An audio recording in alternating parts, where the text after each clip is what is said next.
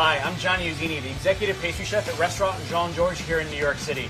Today we're going to be making our chocolate caramel tart using the Waring commercial food processor as well as a tabletop fryer. So we're going to start with the hazelnut streusel.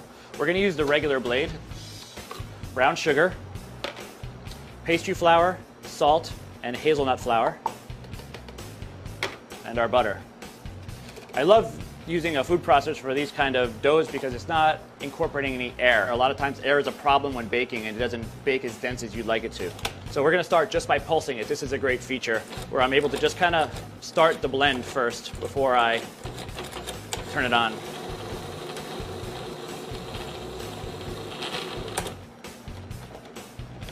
Just going to check it. We're almost there. At this point, when the dough starts to come together, I'm going to add my hazelnuts. I don't want to blend my hazelnuts too fine because our grater is going to do that for me later. I just want to kind of chip them up, break them down, and get them incorporated a little bit. Again, I'm going to go back to the pulse.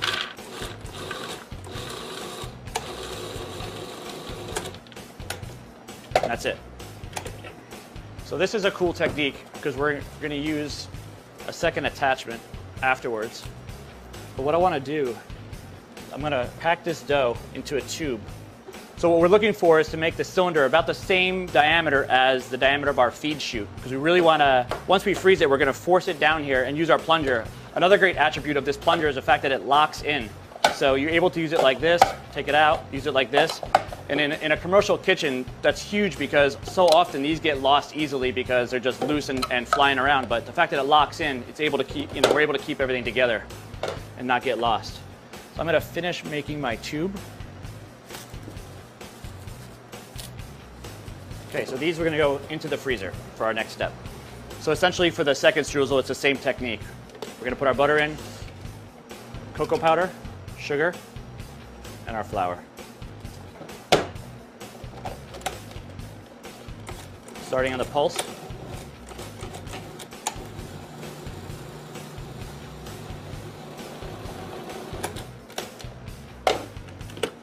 Another great feature of this bowl is the fact that I'm able to actually turn my dough over, turn the bowl over, and my blade's not coming out. So I'm just going to bring this together the rest of the way by hand, and this is going to go directly into the oven. The next unique feature that we're going to use is this shred disc.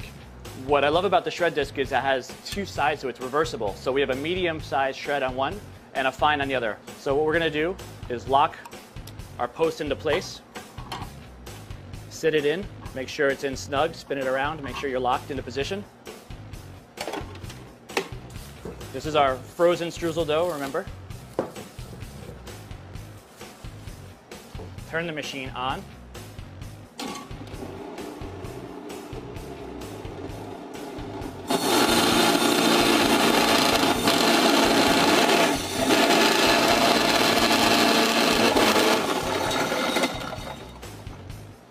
You can see this gives us a really great texture.